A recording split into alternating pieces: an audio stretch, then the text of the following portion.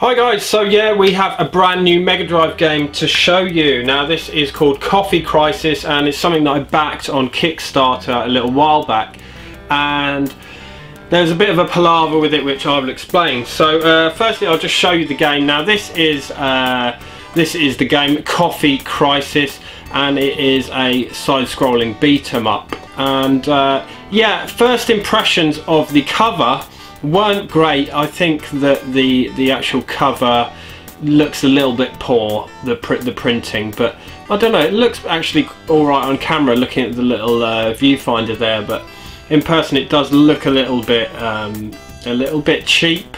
You can see the back there. There's a bit of spiel on the back, which is a bit random. So it says, "Not so long ago in a galaxy kinda close to us, an evil race of aliens named the Smurglians have stolen the Earth's Wi-Fi to create their Smurnet. Using their new technology, they've discovered Earth's music and now have their sights set on stealing that as well. It is up to Nick and Ashley, owners of Black Forge Coffee House, to use their 6-demon blend to put an end to the evil alien plot." So yeah, you play as one of two characters, Nick and Ashley, who own this Black Forge Coffee House, which is kind of the premise of the game. I haven't played this yet. I did see a little bit of gameplay of it before, but haven't played it yet. We're going to do that fresh on camera with you guys. Now this is the limited edition one. It came with a Coffee Crisis mouse mat there. And yeah, let's have a look inside. It looks a little bit better inside. So we've got full colour manual there, like glossy manual, and because this is a limited edition version, we've got a blue cart. I believe the standard cart is red. So yeah, nice translucent blue cart there. So the cart actually looks really good. You can see inside it's got a PCB that says Mega Cat Studios on there. If you want to buy a copy, I don't know where you can buy them from, but I'll leave a link to Mega Cat Studios website in the description, so I'm sure if you can't now, you will at some point be able to buy one on there. So yeah, cart looks quite nice, and let's have a look at the manual now. The manual was the kind of little bit of palaver that I mentioned earlier. Now, the tier that I backed on Kickstarter, the other admins of Galaxy Sega and I, which is a Sega Facebook page if you didn't know, we all chipped in to get an extra tier where we got a half-page ad in the manual. Now it was not the Monday just gone, but the one before. Mega Cat Studios contacted me and said, "Right, can we have your artwork for the manual?" And I asked for the dimensions, and then pretty much a day or two later they said, you know, all the games have been shipped. So I was like, hang on, you've only just asked for our advert, we haven't submitted it. Even if we submitted it on the day, you can't press and staple all those manuals in like 2 days. So it kind of like they never really intended to put them in anyway. So yeah, they've actually refunded my money for the pledge, because they didn't deliver on the manual. However, they have put a little page in the back there that says special thanks, that's got my name on it just down there. So I don't know if that page of special thanks was because all those people paid for the ad and didn't get it, and so they're on a special thanks page. So nice that my name's in the manual under special thanks. They have put Peter instead of Pete, which is like, you know, but never mind. And yeah, there's a thanks backers page with everybody's names on. My name's in there, and I see a few other people I know in there from Galaxy Sega as well. But yeah, nice little manual, a little bit about all the characters in the game and the premise and stuff. So rather nice. But yeah, we should have a little play of the game and see what it's like. We're going to play this on an original Mega Drive Model 1. So let's have a little gander.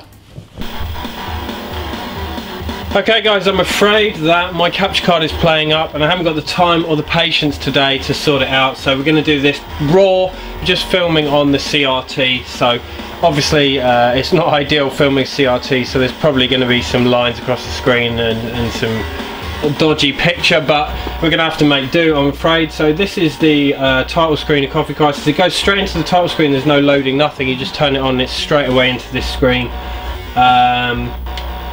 In the options we've got, what we got? Easy, normal and metal, so we'll go on easy. You monster! You monster! And random people shouting "you monster," weirdly. So you can be Nick or Ashley.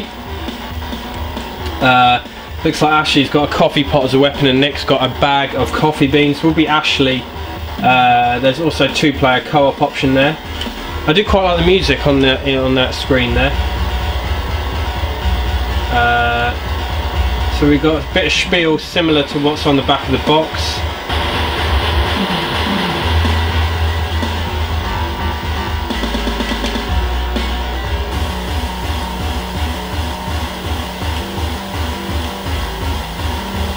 The aliens have come down to the coffee house. Where is your metal? Whoa. Okay, so B is attack. It looks like C is jump. Oh. There is actually a little delay, so like when I press jump now, see she bends her knees first, so there is like a little delay in between pressing and jumping. A doesn't seem to do anything. Press B and C together does a little weird move.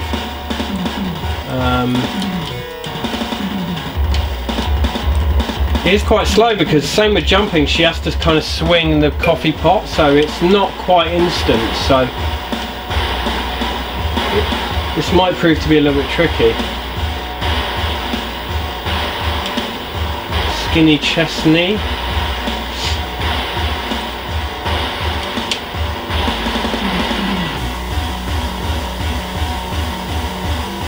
So they've kidnapped Skinny Chesney, whoever the fuck that is.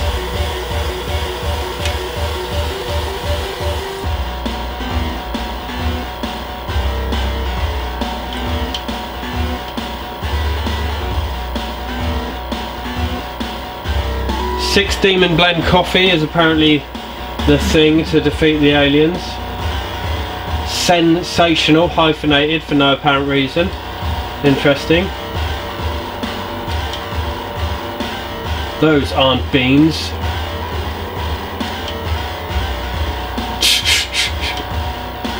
Right. See, she did a kick there, but I don't know how she did that kick. I mean, what dictates a kick? Jesus, I mean, it's so slow that you can't. I mean, look, I've just lost the life there, and there's literally nothing I can do. Like, it's not fast enough, the attacks, to actually prevent you from getting hit, so I don't think I'm going to last for a little. I mean, why am I fighting an old man? I thought it was aliens. I mean, who's this guy? Yeah, the hit detection isn't great on this. I mean, it's a bit frustrating actually.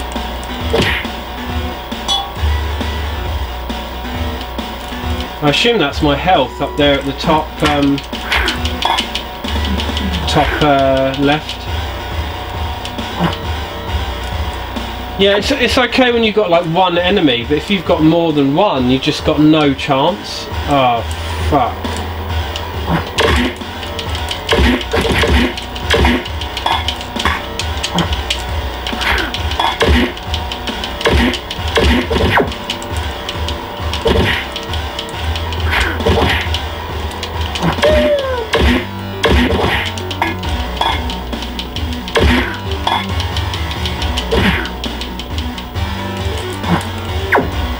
Yeah, I mean, it's no Streets of Rage or Final Fight, put it that way. The hit detection is really shoddy. It's like worse than Golden Axe. And yeah, I'm not sure why I'm whooping an old lady's ass. Seems a bit odd.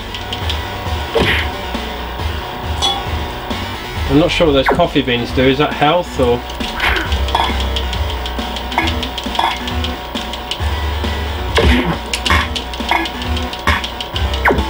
Come on.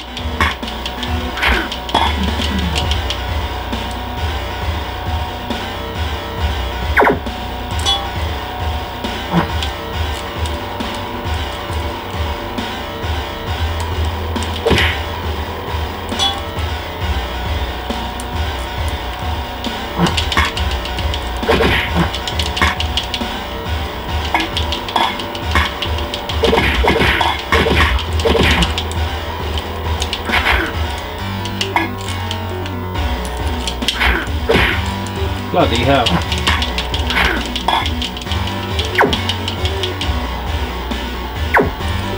Yeah, it's best to kind of not get cornered with a few of them and just run around a bit and try to sort of keep a bit of distance, because... Oh, here we go.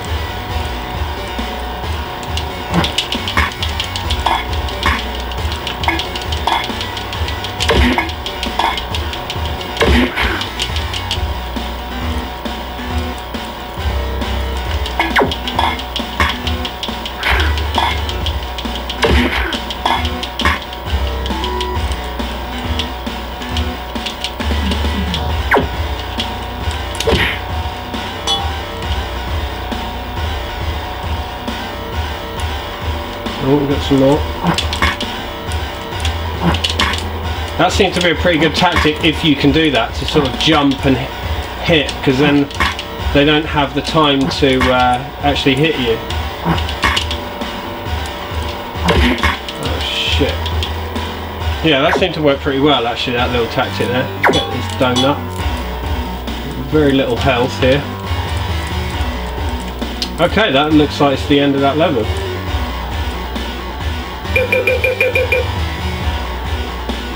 So you get a password each time, it looks like.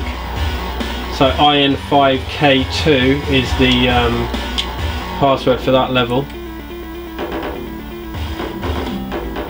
I miss my cow and I love my tractor, fishing and guns. Nothing wrong with America. So, I don't know if that's a stab at America or not, but I don't know what's going on here. Is this like a stadium where he's doing a concert? Oh, okay, these are the bouncers to the stadium, so they want to whoop my ass because I don't have a ticket to the concert.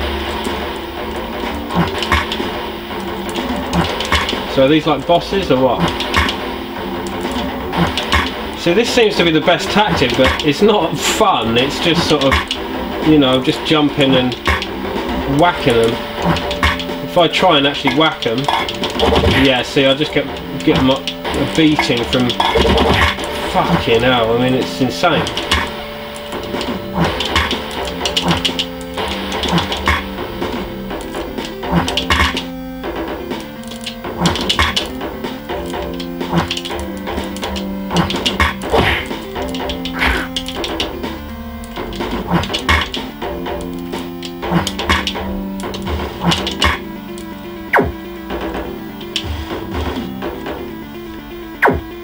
Okay.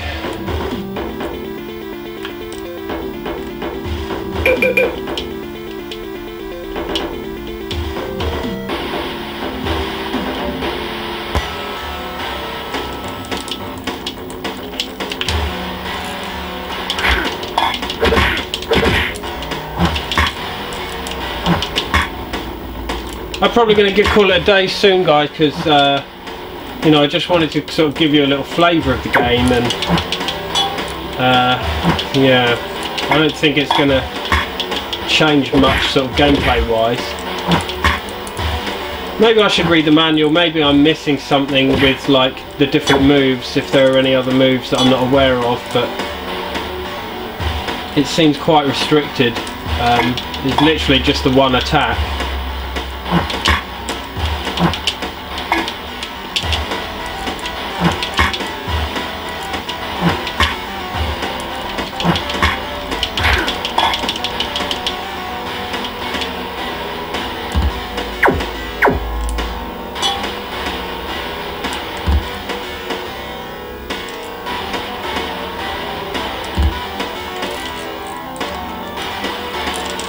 Oh.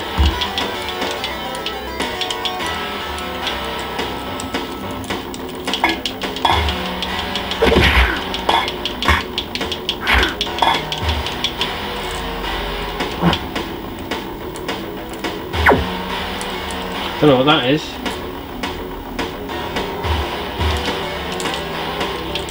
Can I smash this?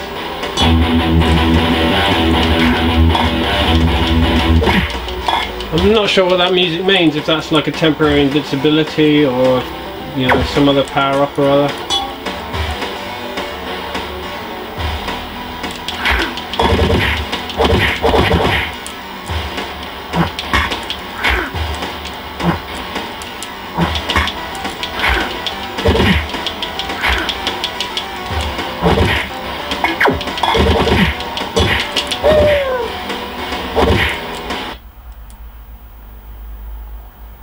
Game over.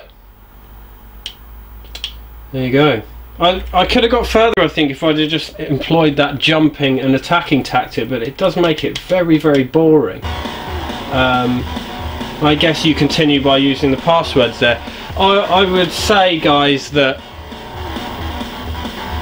it's probably it's probably only worth picking up if you're like a die-hard Mega Drive collect-all fan.